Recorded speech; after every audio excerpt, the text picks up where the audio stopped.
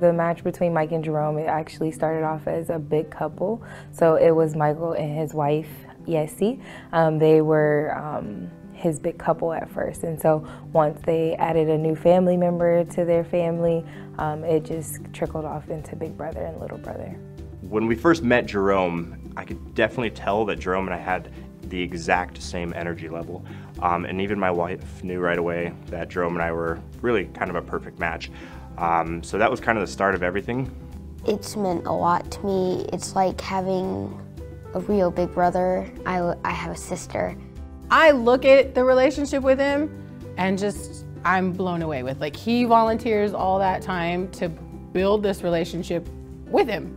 And I tell him all the time, you know, it gives you a reason to be a big kid, doesn't it? And it does. He dedicates so much time, so much energy, and I really don't think he misses a beat. It's just like, it blows me away. Like, you can dedicate that much to my son. On my birthday this year, we went to a Storm Chasers game the opening night, and he convinced the coach to give me a ball. We just wanted to let everybody know that he's been an awesome big brother to me. He doesn't make excuses about what he has going on in his personal life, but he doesn't see his commitment to Big Brothers Big Sisters or his little brother and his family as like a burden or a challenge, but as something that he wants to do and he has already incorporated into his own life. He motivates me. He's like very encouraging. He loves me and I love him. He just always is there for me.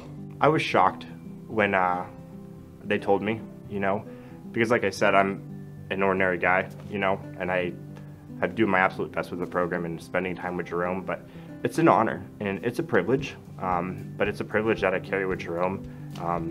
And it's just a privilege, it's a testament to the program that they've designed here. But I would take that title and really that honor, and I would hope that other people would see that I didn't do anything extraordinary. I didn't do anything over the top. I just built a relationship with a young man, and I let that grow from there. What I got out of it was just amazement that somebody could dedicate their time and their energy to my son. And just being honored that somebody would do that for my son. We have a very strong bond. I think we'll always be together.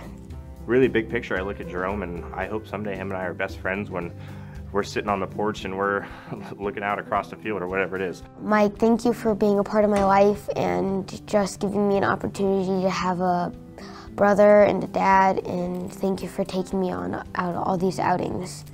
Thank you.